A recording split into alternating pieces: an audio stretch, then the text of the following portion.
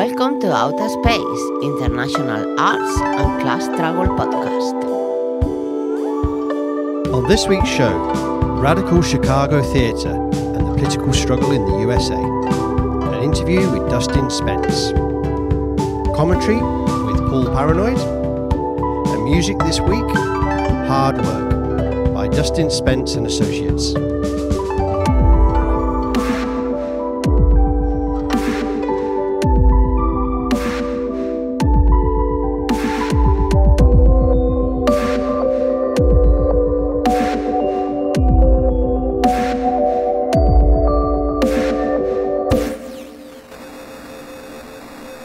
Hi, I'm Rob McDonald, and I'm the host of Outer Space podcast. My guest today is Dustin Spence from Chicago. Hi, Dustin. Are you there? Hey, Rob. I'm here. Yeah. Yeah, cool, man. Thanks for coming on the show. Dustin, you, as far as I know, this is who I think you are, that you've worked for 20 years or so in the theatre scene in Chicago.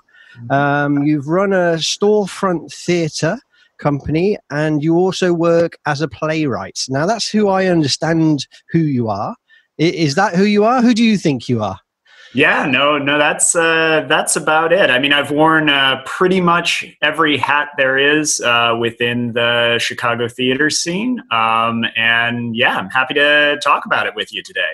Cool. Nice one, man. Well, that's what we want to go into, really. There's two sides of it. First of all, I should have mentioned also, it's pretty critical, that you're also a socialist and revolutionary activist. That's right, yeah.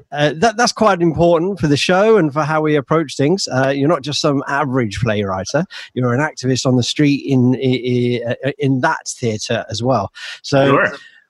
What I want to cover today is I want to talk about the Chicago theatre scene in general, and the political sides of it. But also I want to talk a little bit about Chicago in the context of present-day United States, because I think America is going through somewhat of a radicalization and polarized period, on the right and the left. And this podcast is about class struggle and the arts. So I kind of want to unpick your brain a bit about, first of all, how the scene is in Chicago in general with the theatre, but also, in the political context. So the first thing to sort of ask you about is, tell us a little bit about how the Chicago scene is for theatre today. Yeah. Well, the Chicago theater scene is huge. In the days before the pandemic, and we were all locked down, and live performance became rather difficult. The city and the industry of theater in just the Central District of Chicago alone, there were spent $2.25 billion annually on live performance in theater. And Chicago is a hub for live performance. We have the most theater companies of anywhere in the United States. The official number is over 200. Depending on any given day, there are a lot that are unreported as far as that goes. So it's safe to say there are quite a few theaters operating, and over 6,000 theater artists that are employed, and those are just the full-time folks here in Chicago. We operate in a fashion that is certainly not unique to Chicago, but it certainly it gives flavor to the scene, where there is definitely the big houses, the commercial theaters. The big productions of like everything that would probably travel the world, those kind Absolutely. of that everybody would be familiar with in the West End in London, for example, these kind of things. Yes, and Chicago is actually a place that many of those productions end up being tested out. They come and do what's called a sit-down here in Chicago for a year or so before they go off to the wider world markets. And that, is a significant portion of the theater, but not, I think, what makes Chicago sort of unique in that way. Right. We have a scene that we call the storefront theater scene. That is largely based out of very small, normally 100-seat or less theaters. I think my personal smallest house was a house of 15 in the audience, okay. and that was the capacity of the theater was 15. And so Chicago is sort of marked by this hyper intimate, realistic, sort of gritty theater style that came out of it's sort of modeled after the work of Steppenwolf Theater Company that was founded in the 1970s. And gained a lot of notoriety because, not only because they did really good work, but some famous people, Gary Sinise, John Malkovich, Laurie Metcalf, came out of that theater company. And it was sort of built on this model of a group of friends in a church basement started doing plays, and then those plays were seen as high quality, and they built a reputation based on that. And so since then, largely Chicago theater has been built on that model, though recent days have really tested whether or not that's still the best option for theater artists and what other things are available to be done. You mean because of COVID times or those kind of things? Yeah, well, absolutely. We'll come on to that maybe a little bit later, because I think that's interesting how the scene adapts, and especially it would seem to me, I mean, I'm not a big theatre buff. In series 2, though, of this podcast, we're entering a lot of different theatre questions. And for me, it feels, I've always fancied it myself. I'll be dead honest with you. I've done quite a lot of different arts, but I've never really done the boards. It's mainly because I got a bit of a memory thing, and I always think I'll never remember the lines or whatever. Anyway, I'm kind of interested in it because it's powerful theatre in a way that TV is very removed from people, and we live in that age. Theatre it's the oldest, it's the longest running thing, but it's very near people. I mean, these big productions, not so, eh? But even like working class pantomimes and this kind of thing, absolutely, it's very ingrained in class culture. But theatre itself.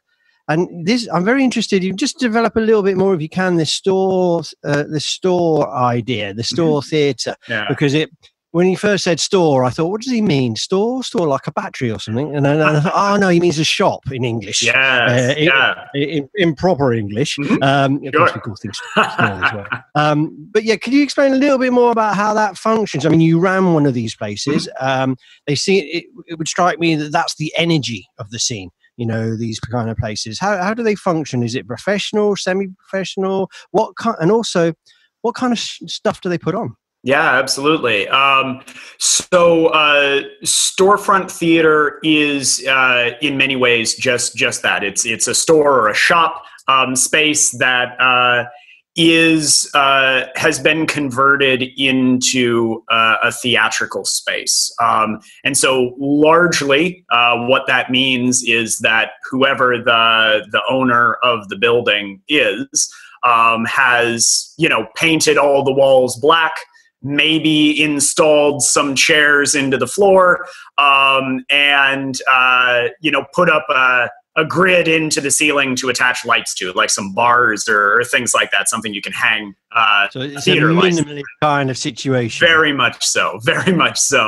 And so very often there will be little to no dividing line between the outside world and the theater world. And you have to often navigate that. So, in many of the spaces, an actor will leave the stage and they'll have to literally go out of the door of the building and out onto the sidewalk.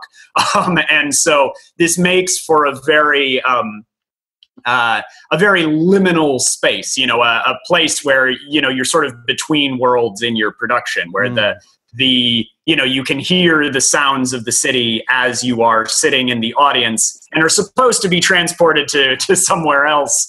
I wrote a a play about Afghanistan, and it was fascinating to hear the clear sounds of, Chicago police sirens going by on the street when you're supposed to be, somewhere in Kabul. And in some so sort of dusty sort absolutely. of ruined buildings kind of desperate situation, and you got the cops whirring by. Well, right. They've got the same cops whirring by, but they're in different uniforms. Sure.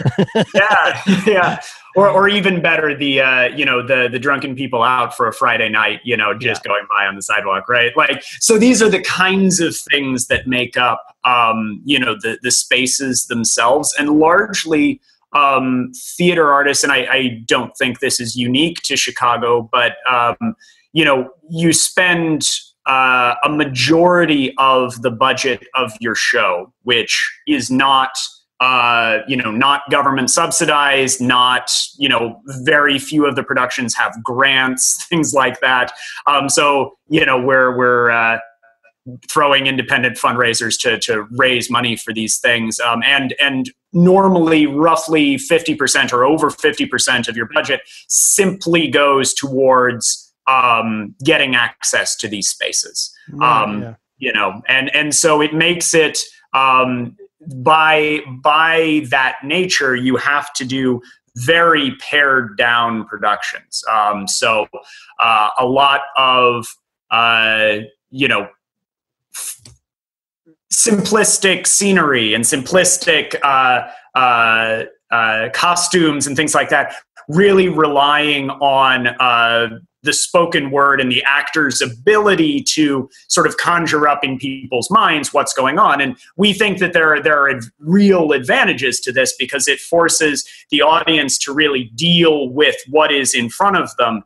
And it has a great way of connecting to the here and now, which I think sort of crosses over into the potential for different political themes that you can draw throughout. And that's a thing that many Chicago theaters attempt to focus on as far as that goes. Right. Well, that was the kind of question. I mean, I was going to come to that. I mean, one of the things is about these grand theaters, the spectaculars, this kind of thing.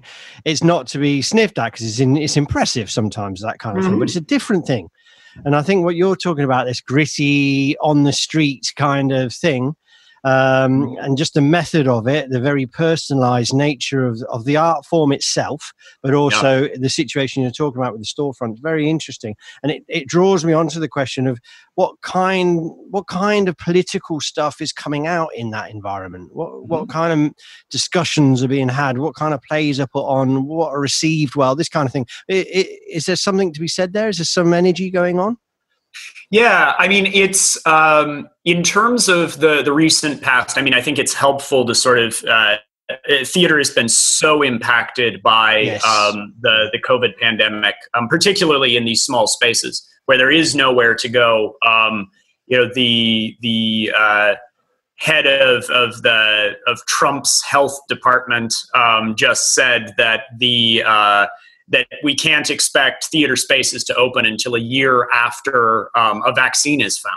Wow. If that gives you an idea of sort of how it's impacting at least the theater scene here in the States.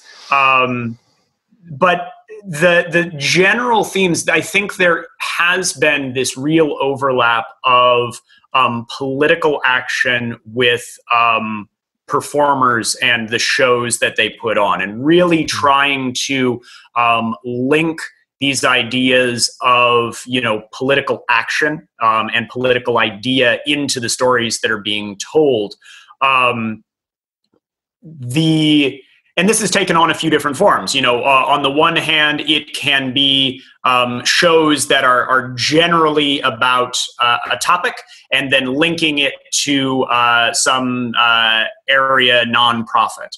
So like doing a show, there were a number of shows in the wake of some of the school shootings here in the United States that were centered on that topic of gun violence as it relates in the American context within schools and things like that. And then trying to connect that up with organizations that were specifically fighting against, gun violence and prevalence of that. They would sponsor it, or they would have their name on it, or they would have a table at it, that kind of thing. Yeah, that sort of thing. Absolutely. And so a big, I think the other thing that is more prevalent, and I think is becoming even more prevalent, is Chicago theaters very regularly have what are called talkbacks. So the show will end, a member of the show, or sometimes the entire cast, will come out of costume and will talk with the audience about the themes of the show, answer questions, ask them things like that. And so it has the potential to really, I think, engage people in a way, rather than saying, oh, well, this is the work of some other group. It encourages them to take part and to take action around these things. Here recently, the world has seen the the response to the shooting of George Floyd, not the shooting, the murder of George Floyd by police officers in Minneapolis, and just the global outcry around that. This was a conversation that was already going on within, the United States generally, which is why I think the response was as huge as it was. But here in Chicago, in 2015, the police murdered a young man by the name of Laquan McDonald. They shot him 16 times while he was lying prone on the street. And this really sparked mass outrage here in the city. And Chicago is one of the most segregated cities in the United States. Yeah, I was going to ask you a little bit about Chicago and the politics of the place and the history, because I had a chat with you briefly before, and I've always had this vision of this sort of manufacturing city that's gone to hell, and I don't know much, I'll be dead honest with you, but I had this swept sort of hard city with big racial divides. What is give us a little bit of political context to the things you're saying. Sure. So Chicago, for those who may not be from the U.S., is in sort of the center of the country, and what we call the industrial Midwest. It at one point was the center of manufacturing in the United States, and the region still has quite a bit of manufacturing, though it's not nearly as prevalent as it was in the first part of the 20th century. But the city itself was sort of built on manufacturing, being a manufacturing hub. Largely, one of the significant things was for animal slaughter. Farmers would bring livestock in, and this was the stockyards would process the meat and then send it out to other parts of the country from here, which also meant that this was the center for a lot of railroad manufacturing, because you had to get all of that product out to other places. And so, of course, side by side with that, as a socialist, I know that then is linked with mass struggle and organizing. The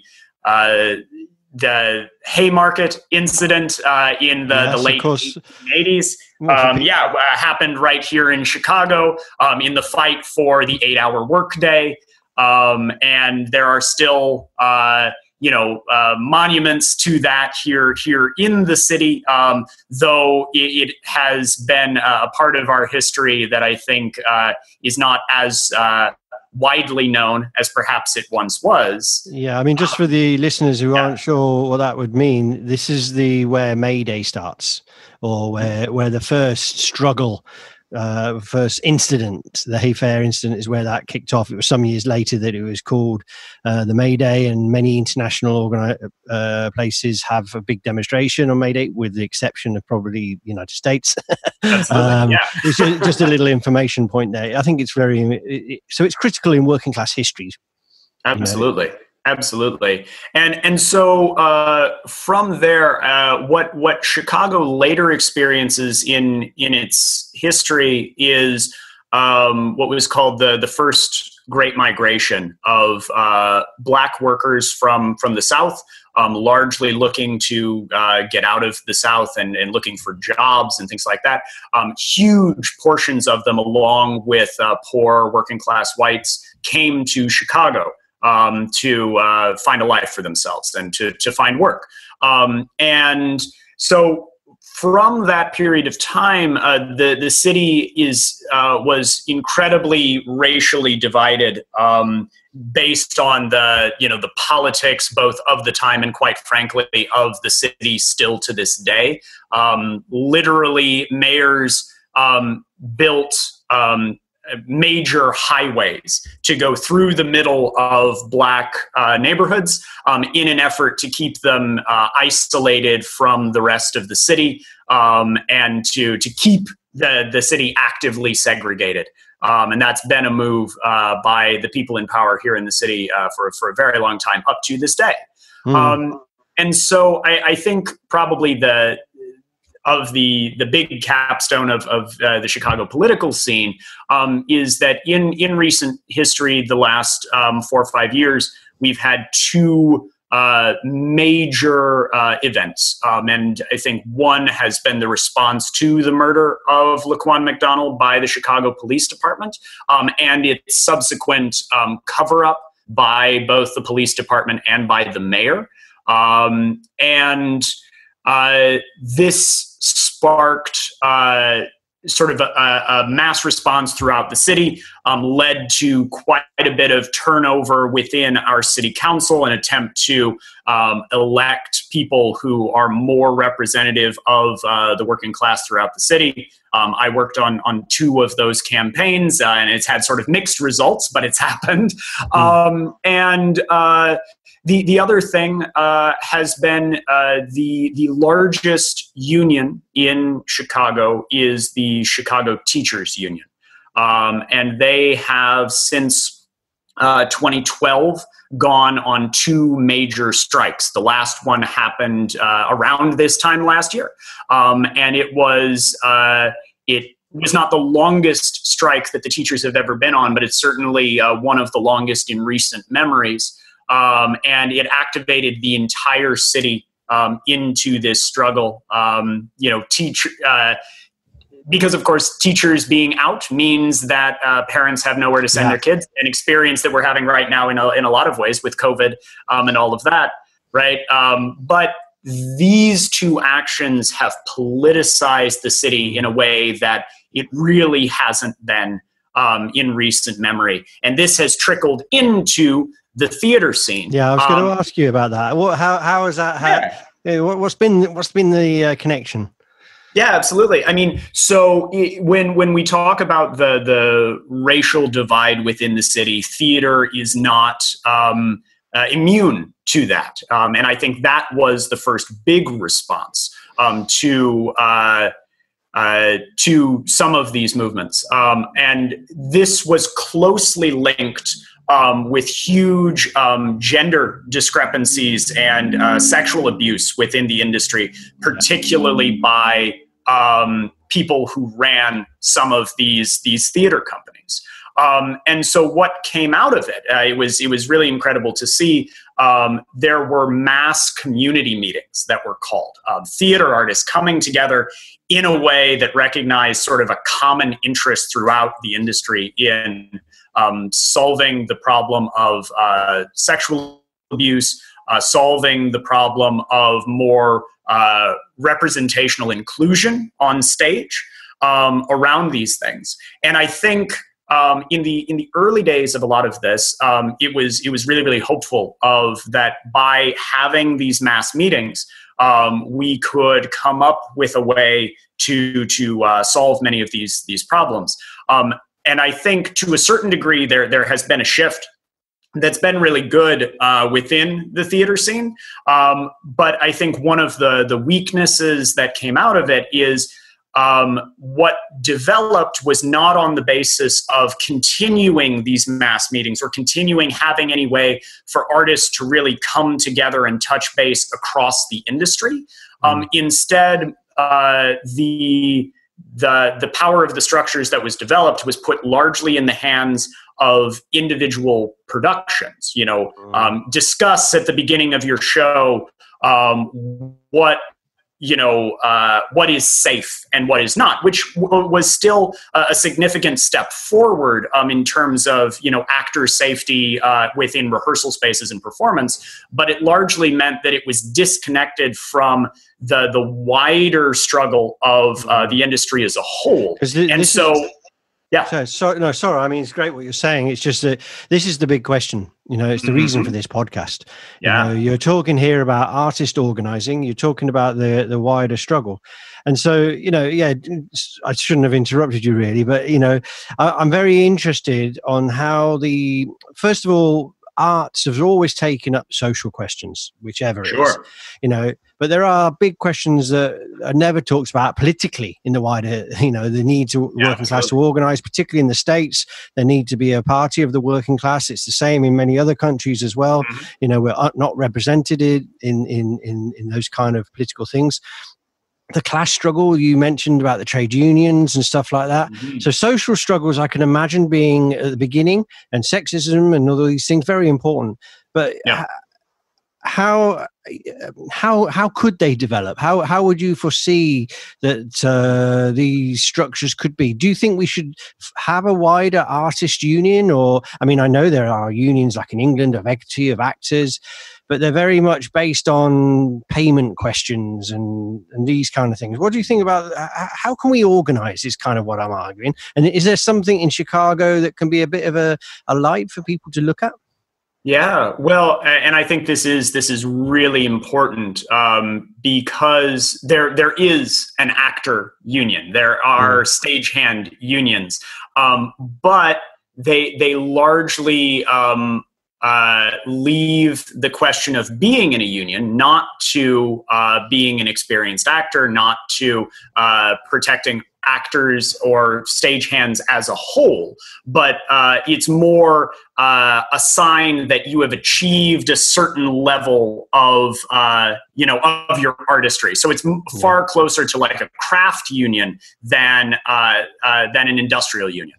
And I think the ability to shift artist organizing and theater organizing more into that industrial model where it reaches for everyone across the entire industry is I think going to be a key step. And I think this is why it's important to point to the social struggles that developed, because this was a moment where people recognized in Chicago, and this model for all its weaknesses has spread across the United States and is being currently used as a model for protecting theater artists, which I think is really important. But to know that was built from mass organizing, of having people coming together and deciding for themselves what the structures would look like, as opposed to having, some professional union boss say, okay, we've got this, we're going to take care of this for you. I think those are the kinds of shifts that would be really important if we're going to point in the direction of, having theater be an industry where you can actually earn a living wage and work reasonable hours and have workplace control and things like that. These are the kinds of things that we can build on. And I think Chicago is somewhat uniquely positioned to put forward models like this, because we've already been trying to figure out how to answer that question, even if it hasn't been 100% successful. Yeah, that's really interesting, and we're gonna get you back in the future to keep us up to date with all these movements. But it's often the place that's the center of an industry where radicalism can grow first. We've got, so it's important. There are obviously other places in the world, and we'll develop there. But I want to finish on another broad question, but one that I'm interested in your view, and that is on COVID. And how I had a chat in a previous podcast with an English company, and I'll put the link to that in this. And they were stuck because theatre has been crunched by the COVID crisis. As an industry in culture and arts in general, it's a massive problem, and therefore this is a reason to organise as well.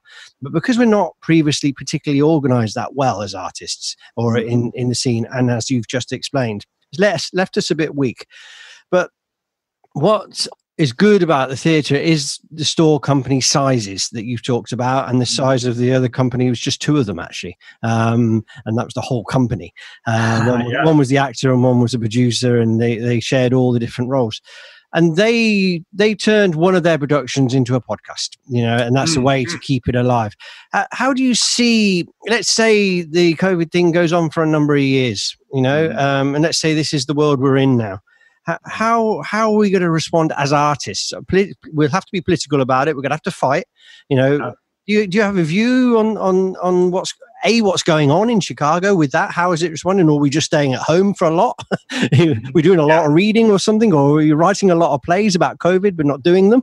How's it going? Do you think there's a scene developing at the moment, a way of coping with this?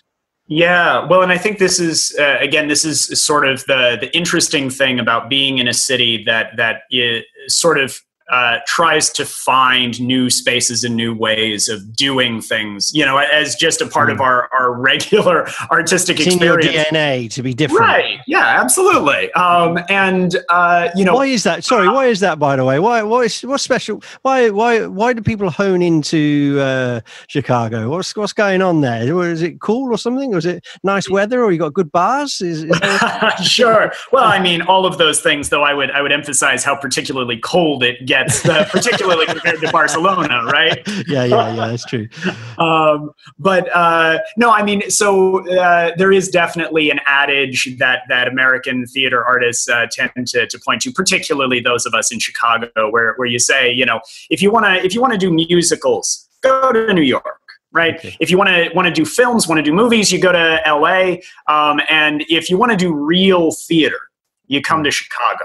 Right. And one of the things that Chicago sort of allows for is that relative to those two other places, the cost of living is relatively low. Still expensive, but not as bad.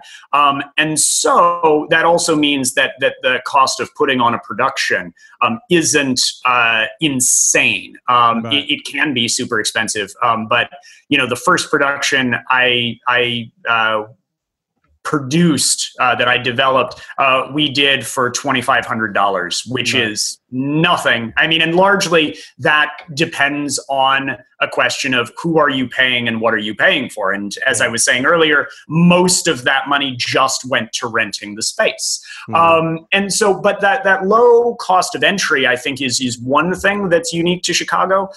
But also, a lot of people come here with the interest in developing new work.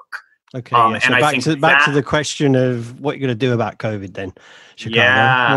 Tell us. And I think that, I mean, that is the center of it. And so many artists, not all, but many artists are really developing around this idea of what does a show look like if you were to produce it and perform it on Zoom? What does it look like to do it as a radio play? We already had, prior to this, a very large outdoor theater scene. So the idea of doing things socially distanced and things like that is a possibility, though we have a relatively small window of good weather days. So like outdoor spaces probably aren't there for the long term. But I think a lot of artists are moving into these virtual spaces and figuring out ways, Zoom being particularly good for it because you can still do it live. And I think that's a big part of all of this.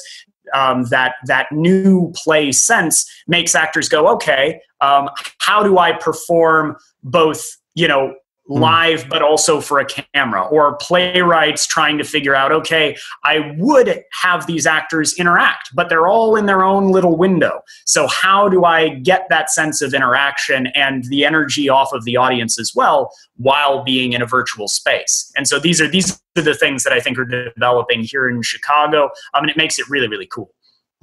Sounds really interesting.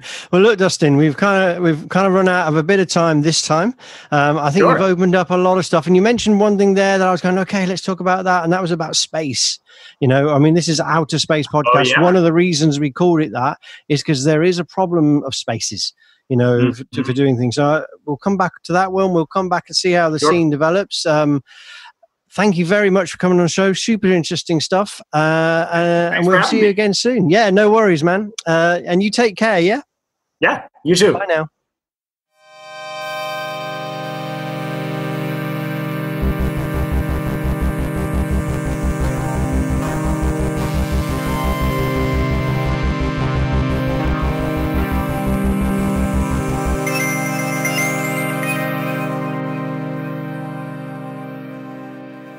Okay, then, let's take ourselves up to the space station to find Mr. Paranoid Paul. Are you up there, mate? Are you up there? It is Paul Paranoid. You've got to get it the right way round. What do I say? Paranoid Paul? You keep calling me Paranoid Paul, which just sounds like an insult. Oh, they sound very similar to me, those two things. Anyway, how are you doing today up there? I'm just watching. I just finished watching my videotape of Chicago to get warmed up for this. I'm in a kind of musical Vespi mood. So you've been going around the room making a cup of tea and then singing about sugar and things like that, and then just breaking into song. Is that what you've been doing? And all that jazz. Oh God, blimey. Okay, so it sounds to me like, Paul, that this one touches you a little bit. You've got a little bit of history, have you, with theatre? I did theatre. I studied theatre in the late 80s and early 90s. Okay. I did a BTEC in drama at South Warwickshire College, which I have very fond memories of that time. The same college that Ben Elton and Simon Pegg were at. And then I went on to do university, by the skin of my teeth, went to university, and I did a degree in theatre studies. And I did it because I really wanted to do music, as you know, as everybody knows, I think, what listens to this. But there was no BTEC course or A-level course or degree course in music, and I didn't have the courage really to go on stage, and I knew the best way, therefore, to break that virginity was to go and study theatre. That was the only way to do it. I didn't realise you did that. I certainly didn't know you took it to degree level. So you're well tuned up for this, and it has to be said that the world needs to know that we are from Shakespeare's country. Both me and Paul are both from Rugby, and if you enter Rugby, if you're ever lucky enough to do that, Rugby in the middle of England, then you will pass the sign that says Rugby, and underneath it will say Shakespeare country, which is a bit bizarre because it kind of isn't. Actually, it's Stratford. And is that when you said South London? Is that what you studied? I think it's the county. I think it's as you went to the county. Like Warwickshire thing. Okay, yeah. So Warwickshire is Shakespeare country because obviously Shakespeare's company was in Stratford. Am I correct? Stratford-upon-Avon is where Shakespeare is meant to have come from. There is some controversy about there is a controversy about the real Shakespeare and if he really came from there. Yes. But the person that they have assigned the William Shakespeare that wrote the plays to is the one that comes from Stratford-upon-Avon. Some people think, and that's a whole other conversation we'll have some time, but there is a very interesting controversy about whether Shakespeare could conceivably have written those plays, but of course he could have. I mean, it's actually interesting. I mean, let's not delve too much because I want to get down to the show. But actually, I did study for 1 year before I left English at university, and one of the things I found opened my eyes a little bit was studying a bit of Shakespeare, and I was like, of the opinion, no, he didn't write all these. he just ended up owning them all, whoever this Mr. William was. Let's not go there. But the important thing is we're from that part of the world, so we're entitled to say anything we like about theatre. And indeed rugby. Indeed, well, maybe we can't say anything about theatre properly, but we certainly can about rugby. But that brings me to one of the things about this interview that I learned something from. And we've done, in this series, we've done, or doing, if you haven't heard them yet, we've got a lot of theatrical stuff we're going to be talking about.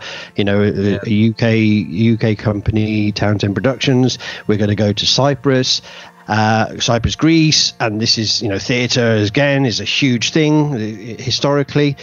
And then this was interesting for me because this seems like, in the English speaking world, the biggest, most powerful country in many ways, obviously United States. And then it seems to be that theatre, the hub of theatre, comes from Chicago, which I didn't really know. So I think we got something quite interesting here from Dustin. And for me, I don't know, what did you think? Because for me, we could talk a little bit about the power of theatre in society based on this discussion with him, because he talks about these store theatre things. You know, I mean, what did you pick up from that conversation? Because for me, it was really interesting that theatre being so close to people made it sort of kind of political. It's always fascinating when you hear about any kind of like sort of what do they call it when they sort of pop up? Is it a pop-up theatre or situation? Pop-up, yeah, pop-up art is a big thing at the moment, isn't it? So pop-up theatres, yeah. Yeah, I mean, like, there is this, like, very, like, tradition in theatre of politicised theatre groups that just sort of are almost kind of like, in a way, because me and you come really, most of our focus is on music and, like, the idea of, like, the political sort of musical bands, the sort of like the punk bands and the sort of and people that have a kind of a left ideology doing it through music. And Joe Solo obviously is doing that. We kind of like don't talk much about the theatre version, because the theatre version has got a much older and much more entrenched tradition of that. And interestingly, when I was at South Warwickshire College studying under Gordon Vallins, he was a massive Bertolt Brecht. That's his hero. And I saw a production of Mother Courage he did, and I was in a production of The Irresistible Rise of Otto Ui, which is a satire on the rise of Adolf Hitler. And I was in that with Greg, who's the drummer, was the first drummer in My Darling Nihilist, and that's when we became friends. And basically, rock and roll was quite late to the party. But political theatre is. And we can even go back to the German expressionists at the start of the last century, who saw what was coming before the First World War, and that's my favourite period of theatre.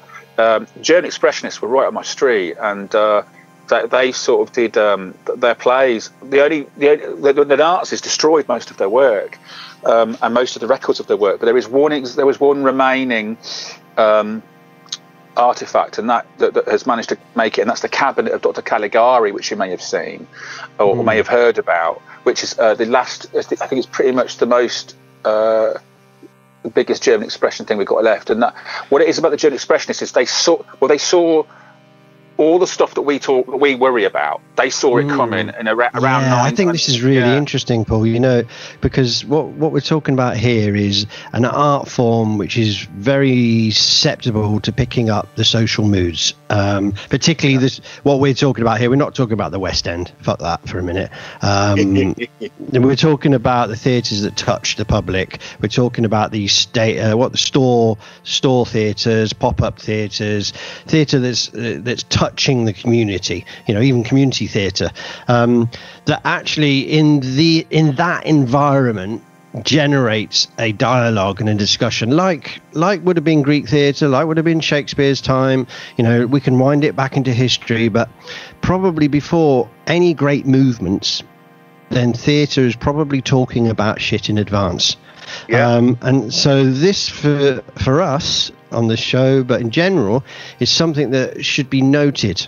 You know, why do you think it is? Why is it that theatre is better at television than that, or is it not better? You know, it's not that it's better or anything. It's just that with television and film, you're working in a corporatized sort of, is that a word? You're working in a corporate environment, and basically with theatre, 6 people.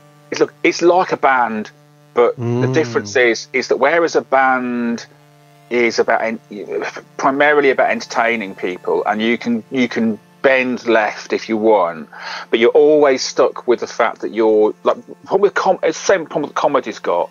Like, your job is to entertain people, and you're probably going to be hemmed in by the social strata that you're in doing it. Like, so you don't get bought off, basically. You don't get drawn into. Well, you're always going to be talking about what's in front of you. Is that what you're saying? No. My point is more this. It's like, but like, if you want to be like an arty band in a very rough area, where are you going to find your audience? That's a problem. And you have to kind of build, and of course the Pistols got around that by kind of creating a kind of a sort of a pseudo art school college scene, which wasn't one, but kind of attracted some people like that, and all the kind of make your own clothes and all that sort of thing. So it became a movement. That's how they got around it. They were in London, however. But so when people like, bands have to face that, and they can't always do it. They might, the creative sort of, they might be crushed by the actual environment they're in that doesn't allow artistic expression or whatever, or they find, or even better, they find a way to sort of like, now, but with theatre, as soon as you've got people that are prepared to sit down and listen and watch a piece of work in the format of a play, which has now been established and built, like it's there, we know what it is. In fact, in a way, theatre's come probably under threat from things like television and film, because a lot of people, and I've experienced this myself, having come from that generation, a lot of people go to see a television or go to see a play whose only real understanding of drama might be stuck at the seat, like watching EastEnders or something, and they then compare it constantly to the experience of watching a TV show or a film, when theatre isn't those things. I mean, theatre is somewhere. Yeah, but when you go to a theatre, it blows your mind, even if it's not very good. And you just look at the person. You're actually looking at them, and you can even forget the storyline, and you can just get lost in something that's going on at the back of the stage. And I think comparing that to EastEnders, where there's obviously a lot of good drama and acting going on, even whatever you might think, it's formatted obviously far too much. But I think theatre provides all that. So I don't know. Sorry, you got more. I'm not attacking theatre. You understand? I'm saying that the references that people bring to theatre sometimes can get in the way of actually experiencing it. But the job of the theatre and the play is to break through that. So the reason, I'm answering your question from earlier about why is political theatre, why is it why does it fit? And the reason it fits is it can be done with very little resources.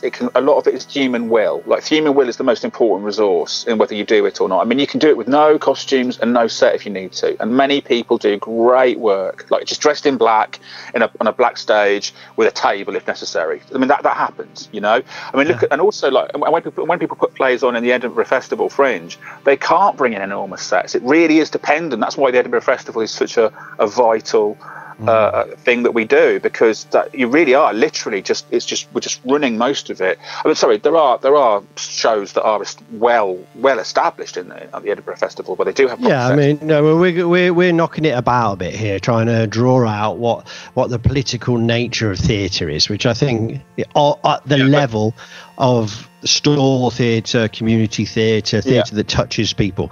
And so I think that's quite important. And also, we talked to Townsend Productions, and they're two people, and one person on the stage. So the point you're making is valid. So to my point, I'm just saying the reason political theatre has got such a sort of a resilience, right, is because the will of the people that want to do it is the strongest. And once people are agreeing on the format of sitting in the environment and paying attention to the stage, which you can't guarantee you're going to have even at a rock and roll show. I mean, if you're playing a rock show and you're a left-leaning songwriter and your band, I mean, they don't even have to like you, man. They can throw things at the stage, But with theatre, you've got this format. And as long as you are adhering to the format of the show being something that can be followed and having a beginning, a middle, and an end, and all that sort of thing, you've got to hope. And And a lot of these touring theatre companies, they go around the country. There are theatres that want to put stuff on. It might be hard to get people in, but the theatre might as well try it. You might be on Tuesday night, you know what I mean, before you go on to your next sort of booking, you know. But that's why I think theatre has struggled, obviously, with technology coming in and taking up so much of the sort of the space of entertainment in people's minds. But that's my answer to your question anyway. Good. I mean, we're running out a bit of time for now, but I just want to throw in one little twister of what I pulled out of it, which is interesting, and it's a theme that's coming in all of the discussions on theatre and the other ones, and that was, I mean, it was sort of around the discussions around COVID and, you know, and the effects on theatre right now, because theatre's been smashed, you know, by COVID problems and all the rest of it. But what I found really interesting that was coming out of this lively underground type scene was the political connections with theatre companies and people coming together in what he called like a mass campaign kind of thing around the questions of race, which is a massive question in America, massive question everywhere, but particularly in the States because of the police murders that take place. But also, you know, he talked a little bit about how, and the women's movement that's developed as well, and how to tackle sexism, and how there was a politicization within the theatre, not necessarily what they were putting on, but connecting up with the social movements. I mean, and I found that interesting. He talked that there'd been mass meetings where they discussed how to deal with it, and he also criticized that movement.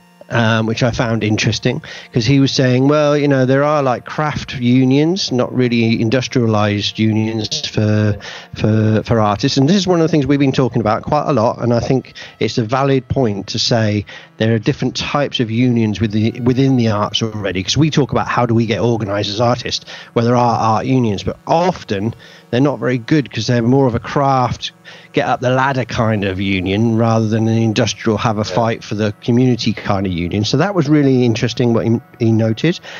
And also that, you know, that they'd come together, but then they sort of allowed the companies to kind of go off and just have chats before the production or afterwards, or have a table at it, but hadn't gone any further at this stage. But he also talked about, and I'll just throw this in because I'm conscious of time, it came out of a previous struggle of the teachers union, which is the big union in Chicago. So all that energy there was really interesting. And when I asked him at the end about COVID, and his answer was, well, we're looking at new ways because that's how we do it in Chicago. It's kind of what he was saying, yeah.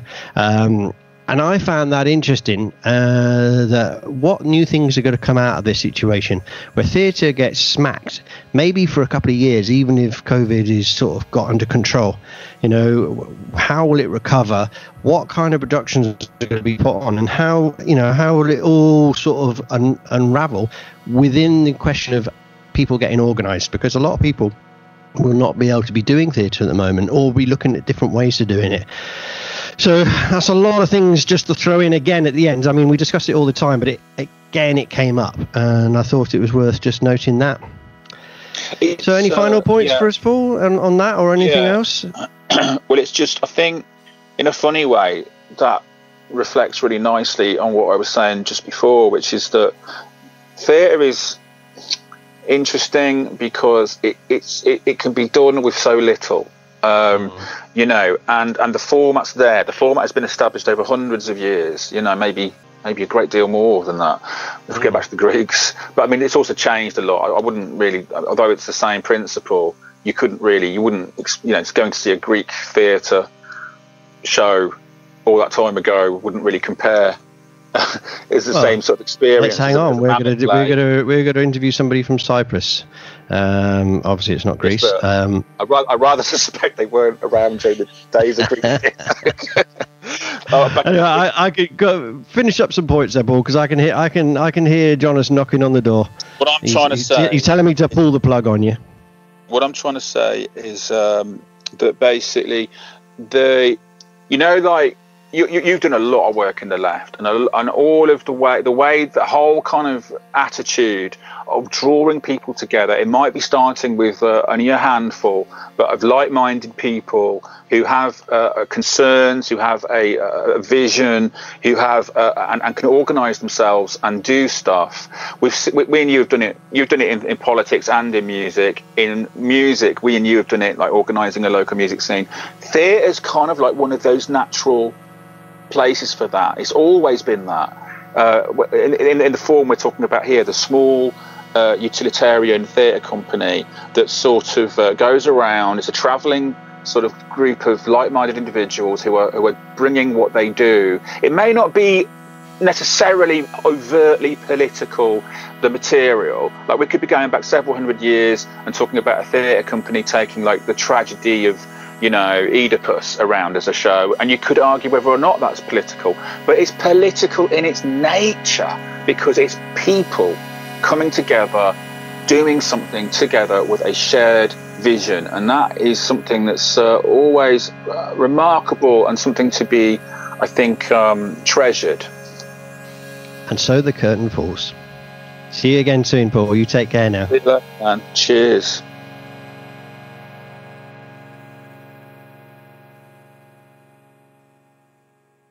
Thank you, Dustin, for being our guest on this show. The musical contribution this week comes from our guest Dustin and was written by him, Keaton Wooden and Grayson Selby. The performers were Virginia Mary Martinez, Keaton Wooden and Grayson Selby, and on the piano and guitar was Grayson Selby. The song is called Hard Work. Enjoy.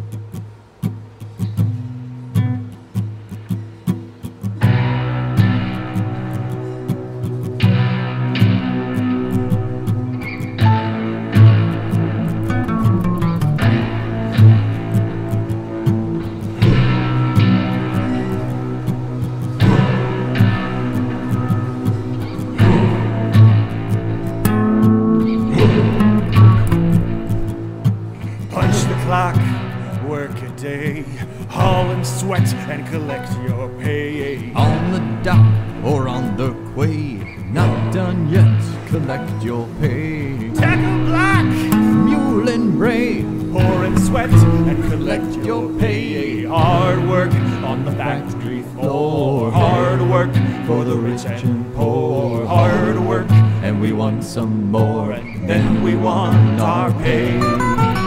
Heat the stove, work a day, sew and mend, collect your pay. Push and shove or lay away, teach and tend, collect our pay. Working hard, don't have much say. Whirl the mill, collect your pay. Hard work on the factory floor, hard work, been here before. Hard work since the days of yore, we just want our pay. Workers rise, have your say. Organize, join today. Realize bosses betray and steal away your pay. Disregard moral decay. Rich and few, collect your pay. It's hard work on the factory floor. Hard work, what you're living for. Till you're at death's door, we just want our pay. Nothing more than pay.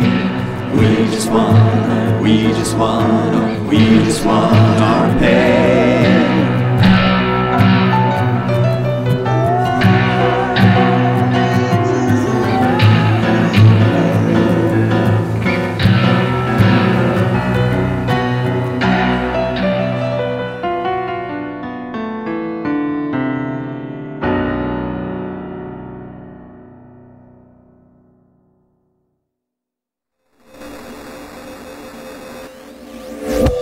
We hope you enjoyed the show.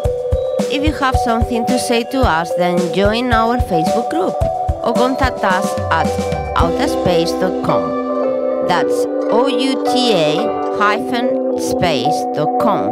See you soon!